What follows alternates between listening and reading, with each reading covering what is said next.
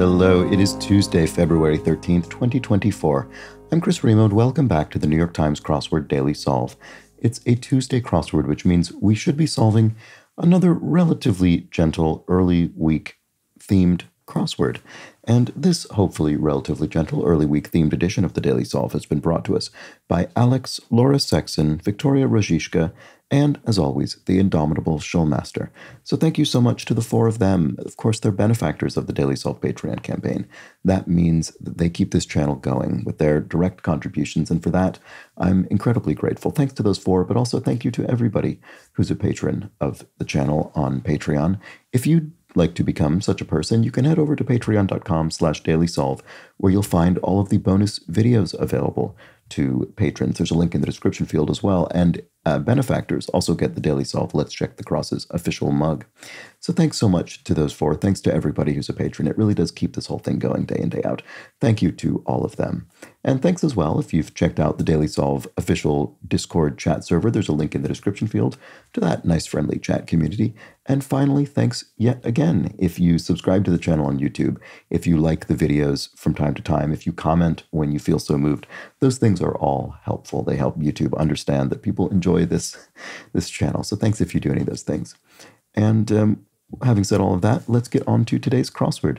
This is a construction, a Tuesday-themed construction by Peter Gordon, an extremely experienced constructor with well over 100 crosswords to his name for the New York Times. It was edited, as always, by Will Shortz. And let's start solving and see how we do. Oh, look at this. We had one of these a few days ago, but this is another grid with symmetry about a vertical axis. In other words, if we folded the grid in half along this vertical bisection, we would see an identical pattern of black squares. And what do we think this looks like? Some sort of a mountain or pyramid or something pointing to this crossed figure here? I don't know. I don't know if I can infer what I think this is meant to look like.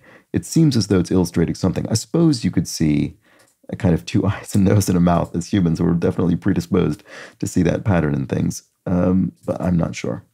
Anyway, delivery at an hôpital. This could be a baby, a delivery in the sense of a baby being delivered, being born.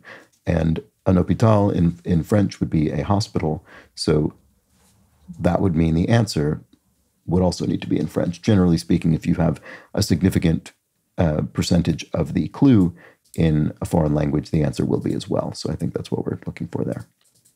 Well, let's check it with the downs. Heftiness could be bulk, big, solidity or heaviness. Class that covers price ceilings and price floors in brief. Economics might cover such things, dealing with supply and demand, that kind of thing. Indication that a gas stove is functioning properly. And then we have NHL in brackets. Okay, so the brackets as well as the asterisk suggest that this is a theme clue and answer. Will be related to the puzzle's overall theme. I do not know what's going on with NHL. Maybe it's an NHL, the name of a National Hockey League team that serves as a punny answer to indication that a gas stove is functioning properly. Pilot light, what is the indication that a gas stove is functioning properly? I'm not sure. What about this? School near Bel Air. Well, Bel Air is in Los Angeles, so my guess here is the University of California at Los Angeles. But I do not have a guess about this gas stove clue. An uncouth sort could be a lout, maybe, a sort of boorish person, someone who's maybe sort of loud or rude. What about this? Diner or bistro, an eatery, so a restaurant of some kind, an dining establishment, maybe a relatively informal one. Piece of volleyball gear, knee pad, you may wear those while playing volleyball, that would seem reasonable. So what is blue light, indication that a gas stove is functioning properly, or blue flame. A gas stove does produce blue flame, so maybe that's what this is. NHL. I have no idea what this has to do with the NHL. Is there a team called the Blue Flame? Or maybe there's a team nickname? Maybe there's a team whose official name is something else, but fans refer to them as the Blue Flame? I haven't a clue. I'm sort of just taking stabs in the dark here. Let's look at the crosses. Ukulele ridge, a fret. So A ukulele is a stringed instrument, of course, and like a guitar, it's fretted. So there are little ridges running along the neck that are frets that against which you press the strings to create a particular frequency and note. All right, Coke competitor, Pepsi. Those are both colas, both soft drink brands, obviously. Harry Belafonte album whose first song is Deo. Well, I mean, Harry Belafonte was certainly known for calypso music, so he must have had an album that was indeed entitled Calypso. That would make perfect sense, and it seems to be the answer. All right, 27 for 3, the cube. So 3 cubed is 27. 3 times 3 times 3, 3 to the third power. So 27 is the cube of 3.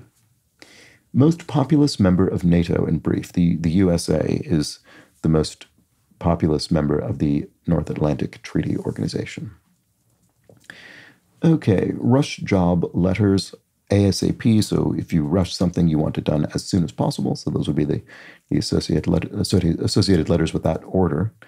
And then here we have a friend of Thumper and Flower. Those are characters from Bambi, the animated film, and possibly the book from which it derives. I've never actually read the book Bambi, so I don't know if these character names are drawn from that. But in any case, it's certainly at least true of the film. Okay, all rise, undoer. Be seated, right? Okay, this is the kind of thing that I, like many people, probably mainly know from courts as depicted in television and film, but the bailiff or whoever will say all rise, and then when the judge enters, and then be seated. All right, sword with a 3-sided blade, an épée, used in fencing and I guess the sport épée. Anyway, Father Blank, 2022 Mark Wahlberg film. I've not seen this, but I sort of vaguely remember it coming out. Father, I don't know that I would have remembered this without the S there to clue me in, but I think Father Stew. Let's look at the down and see if that is correct. Road surface, tar. Yes, tar covering a road. It's fairly straightforward. And then I think this is going to be right, Stew. Branded lollipops. Dum-dums, I think. Those incredibly tiny, very tiny orbed lollipops, I think, are dum-dums like this. I believe that's correct. Once again, we'll check the crosses and see. Streaming channels sometimes shown at grooming salons and veterinarians' offices. I've never heard of this, but I'm going to guess, because I feel there must be a streaming channel for essentially any topic in which people have interest. I'm guessing there's something called dog TV, and that is what you would see at a veterinarian's office or a grooming salon, presumably meaning pet grooming. I have to assume this is a thing. It seems as though it would be. But once again, let's check the crosses and see if we can confirm it. I'm blank your tricks. I'm on to your tricks. I know what you're up to. And then here we have a beer dispenser. You could dispense beer from a keg, straightforwardly enough. Louis XIV's nickname. Oh, here we have NBA. Right, so if this is a different sports league. Well, anyway, Louis XIV was the Sun King, so we can put that in. I don't know why it's the NBA. Oh, is it? Oh, I see. Is it maybe this is two singular references to players from two different teams? So are there NBA teams called the Suns and the Kings, perhaps? So an individual player from them might be a Sun or a King, and then similarly, are there NHL teams named the Blues and the Flames, or maybe the Flame? I'm thinking that essentially some version of what I'm saying is the case. That's my current thinking. Okay, that seems plausible to me. We're using in each of these cases, we're using two different teams from the league specified to construct a straightforward answer to the clue. Okay. As opposed to, and it doesn't seem to be a punny answer. These seem like very straightforward answers, in fact. So there we go. I think that's the case. Windshield feature tint. Yeah, I suppose you could can you have a tinted windshield? You can certainly have tinted windows. Are you allowed to have tinted windshields? I don't know. In any case, I think that is probably the answer regardless. Mixed drinks. Not sure about that. It probably ends with an S, but let's see if that helps. Part of an oboe.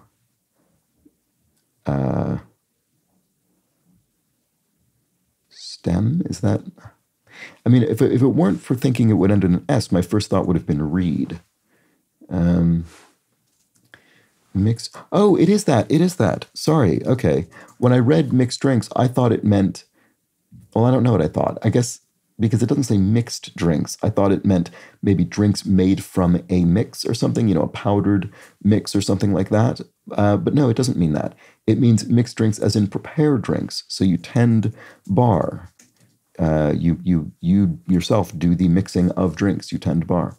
That is the answer. So then what about this? Best Picture winner that becomes an earlier Best Picture nominee when F is added to the front. Here we go. This is Argo, which if you add an F to the front becomes Fargo, which is one of my absolute favorite films by the Coen brothers, which is saying something because they have a lot of those. But yeah, Fargo is just an absolutely incredible film. Anyway, before of yore is air. In other words, a poetic form. Well, I suppose poetic, or in this case, it's saying of yore in the sense of being a sort of quaint or old-fashioned way to say before. And I think it qualifies as either that or a poetic usage. All right, no longer a minor. If one is no longer a minor, one is of age, of the age of majority.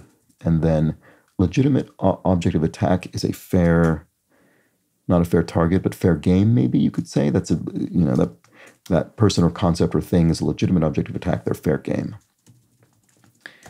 Okay, slugger who ended his career 4 shy of the 700 home run club.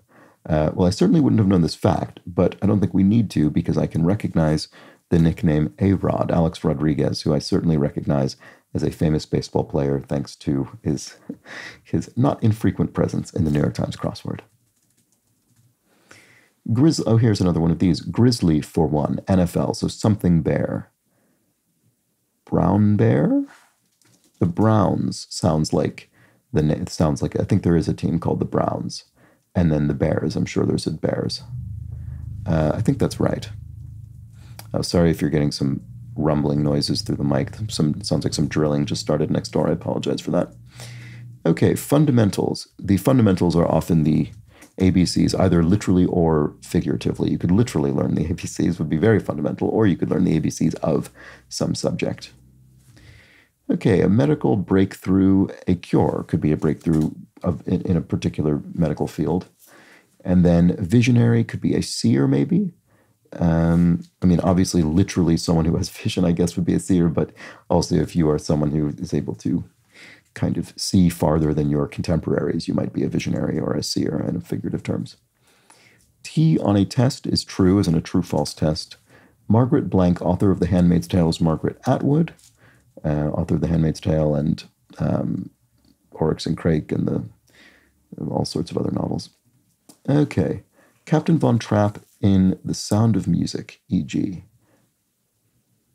I think I have seen Sound of Music, but probably not since I was a child. I don't really remember. I don't actually know what this is referring to, unfortunately. Maybe it will seem incredibly obvious in retrospect, but I can't think off the top of my head. National Park in southwest Utah. There's a Zion National Park in Utah, so I think that's probably the answer. And a wild canine of Australia, dingo, famously famous denizen of Australia. Oh, a widower. Okay, right. That does sound sort of vaguely familiar to me. So I'm sure that's right. Okay. Redditor, e.g. a netizen, a sort of citizen of the internet.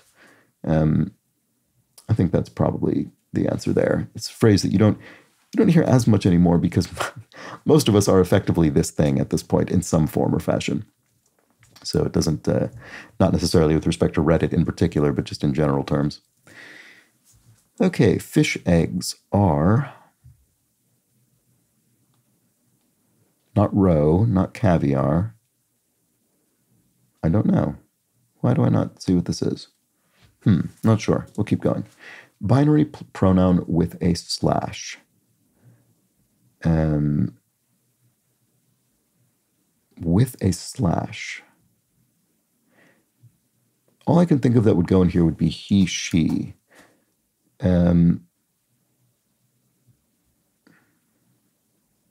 That would fit with an E at the end in 5 letters. Let's see if that works with the crosses. Therapy whose name is Japanese for finger pressure. Oh, shiatsu? That's funny. That's one of those phrases. I've sort of just known the phrase shiatsu for as long as I can remember and didn't specifically actually know its meaning. Finger pressure. I never actually knew that. I feel as though when I was growing up, this is just sort of one of those words that was just kind of a buzzword to sell fancy massage chairs and things in like airline Sky Mall catalogs and things like that. But there we go. I think this is probably the answer. Okay, to remain undecided is to pend, to be in a sort of unanswered or undecided state. A donkey is an ass. There we go. Straightforwardly enough. That was too close for comfort. You might say, phew, and be relieved about something. So what is this one? I don't think we read this clue. Map detail is inset, and I don't think we read, oh, this doesn't look right. Fish egg. Oh, spawn. Oh, fish spawn. Right, of course. And that reveals that I had the wrong thought in here for that was too close for comfort. I mean, I think few would have been a reasonable answer, but it's not correct in this case because we need to cross with spawn, which is a W. So that's the answer. Straightforward. All right. Kimono sash is an obi. This is, I mean, I don't know if it comes up quite, if it's quite often enough to reach official word status in the New York Times crossword. But if I did have to designate an official garment fastener, or official, what would you call this?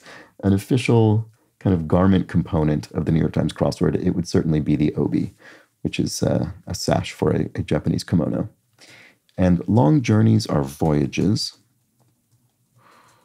London's Big Ben is the bell inside the clock tower at the Houses of Parliament.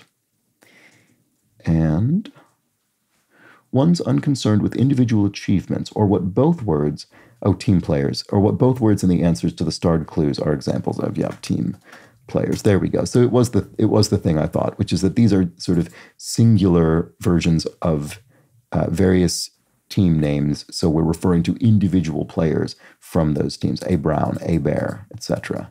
And so these are players from those teams. Okay, great. So there we go. That is how the theme works. We'll finish off the puzzle now. Engine supercharger, a turbo. You could have a turbocharger in an internal combustion engine in a car. And Clarence in It's a Wonderful Life, e.g., and this is MLB. So right, Clarence was an angel in the film It's a Wonderful Life, or he was the angel, the central angel character in that film. So guardian angel, I guess. Okay, so there must be a baseball team called the Guardians, which I don't think I've heard of, but I have heard at least of the Angels because they're from California. Okay, Spices Up is, I actually can't think what this is off the top of my head. What about this one? Sticky substance is goo or goop, maybe? And Apple product, oh, I have something wrong. Oh, I mistyped be seated. Okay, because I read Apple product from 2001 to 2022 and immediately thought, well, that's an iPod, but I mistyped be seated as be seater. Sorry about that. If I had another typo-less streak, which I doubt I did, I think I probably made at least one typo yesterday, I've broken it again. A military post could be a fort, a military fort, a posting. And then scary 13th to some would be Friday. So Friday the 13th is associated with bad luck for whatever reason. And then garment for the Grim Reaper would be a robe, as the Grim Reaper is often depicted wearing. A strip of gear as a ship. Strip of gear. I see. It's a verb. To strip of gear as a ship would be to unrig it. So you remove the sort of sails and everything, and you'd unrig the ship. All right, champagne grape Pinot. I don't actually think I knew that, but I do recognize Pinot as the name of a wine grape. So I suppose it seems to be used in champagne.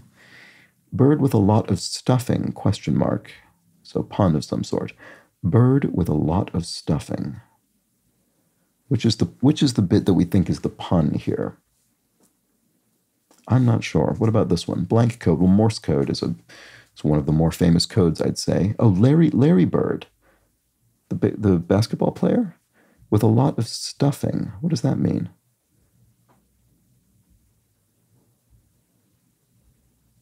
All I can think of is Larry Bird here. I don't know what else this would be, but I don't understand the pun. I'm sure this is right. I'm not doubting the answer at all. I just don't understand why it's the answer. With a lot of stuffing. That must be some sort of, well, I was going to say it must be some sort of baseball term, baseball slang. Sorry, I keep saying baseball. Basketball slang term that I don't know, but I think it's just as likely that it's something incredibly obvious that I'm simply missing. I don't know. Anyway, eye afflictions are styes. You could have a stye in your eye or eyelid, and that would be painful. And then pastis flavoring is anise, so it's a strong anise kind of licorice flavor that you'd encounter in absinthe or Pernod or something like that. Pernod being a pastis, that's a type of liqueur. And then spices up. Oh, right, I saw this before and I didn't have an answer, and I still don't. Probably ends in an S. Monday Night Countdown cable channel. Okay, well, this is an appropriately sports-themed clue, even though it's not technically part of the puzzle's theme. But I assume this will be ESPN, the U.S. sports network, television network. And then prince, but not a princess. Man? I don't know. That seems very broad. But maybe that's the answer. Plot line. Acre? No. I was thinking of a plot of land, but an acre isn't really a line. Okay, well, like a wet noodle. Okay, a wet noodle is limp. That's straightforward at least. So, an axis. As in if you're plotting a graph, an axis would be, one of the lines on a Cartesian plane or something like that. So, okay. So then sex is up. Right. Okay. So that is a weight. So I was really focused on spices in the sense of food, but generally speaking, if you sensationalize something, you could be said to sort of sex it up. So there we go. I think that's the answer. And then an office note could be a memo, a memorandum. And then finally, prince but not a princess is a son. Okay. That is a bit more specific. And that's a more sort of seems like a more appropriate answer. So there we go.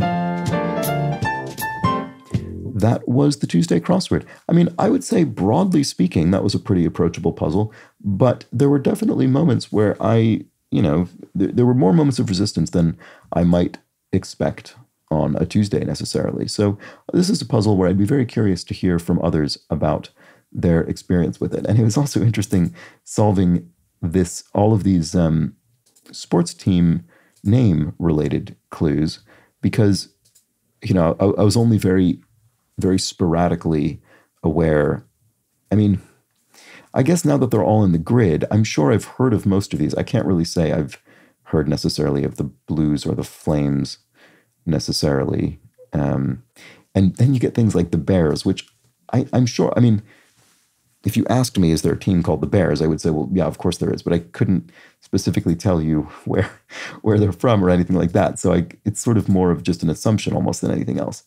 And the Guardians, I don't think I've heard of. So I don't know. I can't really tell if that is a sort of potentially challenging element of this puzzle. If you're like me and you're just sort of out of touch with this sort of thing, or if you just don't have a U.S. cultural context, generally speaking, or North American, maybe more accurately in this case. But you don't necessarily need to, because each of these clues has a completely ordinary. Each of these answers has a completely ordinary clue that isn't punny or anything. Often with this kind of theme, the answer will be a pun, and so it's helpful to understand the theme. But in this case, you don't really need to. These are all completely ordinary clues with completely ordinary answers. So there we go. We had our blue flame, our brown bear, our guardian angel, and was it just those three? It's not highlighted by this one. Oh, no, Sun King. Yeah. That one's good. I really like that one. That's nice and compact. So there we go. I think we had 4 pairs of those, unless I missed another one. If so, apologies. But there we go. That was our Tuesday crossword with a nice theme. Maybe guardian angel. Maybe this is an angel with wings or something. Is that what this is? maybe guardian angel. Maybe that's what because I forgot to sort of investigate what I thought the clue was, what the theme was illustrating. It could be guardian angel. I mean, it's funny because Clarence in A Wonderful Life doesn't, look like a stereotypical angel. He's just a sort of middle-aged guy. So he isn't necessarily being illustrated in this grid, but maybe the sort of stereotypical depiction of an angel is. I think that might be the case, and then maybe sort of, yeah, I think that might be what's going on here broadly. But of course, if you have another idea, let me know in the comments. I'm always curious. And there we have it. That was the Tuesday puzzle, the Tuesday video. I'll be back tomorrow with the Wednesday crossword, midweek, mid-difficulty puzzle. So do join me for that. But until then, please do have an excellent remainder of your Tuesday. Take care.